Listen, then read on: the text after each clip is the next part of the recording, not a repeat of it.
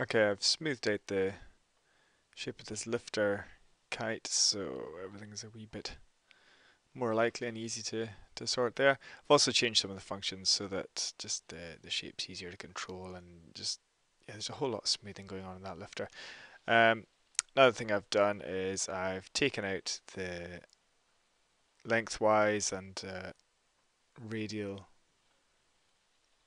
rims on here so that all you've got is the biaxial braiding. Left in the wee sails, thinned down the pipes, changed the numbers on each line, and yeah, thin down those pipes. I've got the whole pipe to go the whole length now because they are so thin compared to the size of the lift that I I can't see that being too much of a drag compared to what you're getting out of there. Um, Single skin lift, of course. Yeah, again, let me know what you think.